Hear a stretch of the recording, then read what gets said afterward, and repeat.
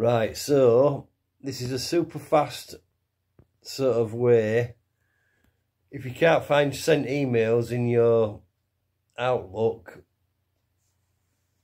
how to sort this out without getting too complex or rabbiting on for hours and hours and hours. So you can't find your sent emails. So I'm going here to this box here with lines on it. It says hide navigation panel. So if you can't find your sent emails, you'll be looking at this sort of thing. So let's open the navigation panel.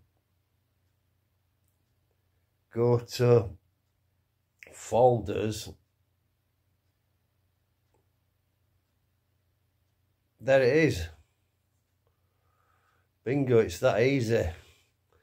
I just don't want this to become a YouTube short, so let's keep it on for,